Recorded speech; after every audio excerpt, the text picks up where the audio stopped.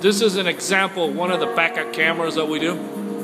This is what it looks like. He wanted the top view going down, that way he can see the bumper as he backs into another vehicle. This one is completely closed inside. It's a mobile dental office.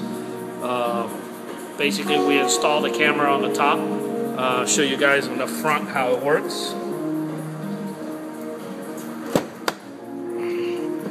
This is what we went ahead and mounted the monitor. Give him a real decent, good size in the front. Okay. This is what's behind the van right now.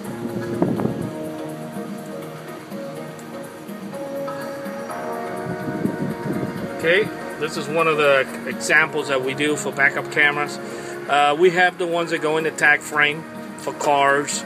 This is more like for commercial, but for the ones for cars, the ones that go in the tag frame. And we have some that we remove your backup mirror, your reverse mirror, and we install a mirror that is just like the one you had. It's a factory look, and it has half of the screen is the monitor, and the other half is an actual mirror for the females if they want to put the makeup in the morning or whatnot.